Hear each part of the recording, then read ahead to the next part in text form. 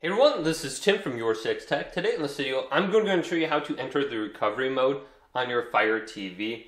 And this is actually really easy to do. So what you want to do is go to the back of the TV, then unplug it from the wall outlet.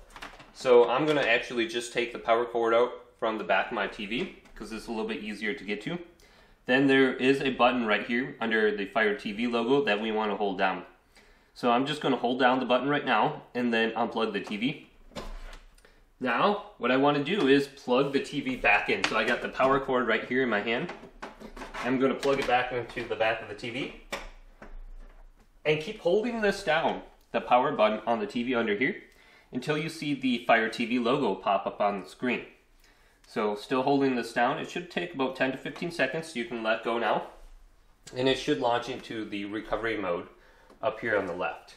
And then we can operate it by selecting the power button, and we can scroll down and then simply let it stay on the source, and it will kick over and it will select the input for you. So here we are under here.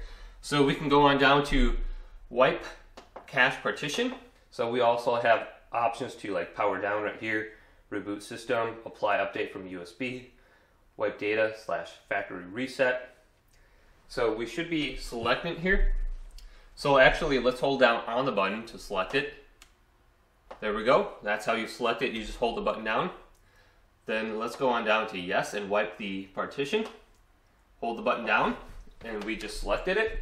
That only took a few seconds to do. Now to get out of this, we can just go to reboot system now. Hold down on this button. It turned green and we selected it. And it is restarting the TV. So that is how you can enter the recovery mode. It's rather simple, so hopefully this video did indeed help you out. If it did, leave a big thumbs up and subscribe to my channel down below for more tech videos coming up next on YourSixTech.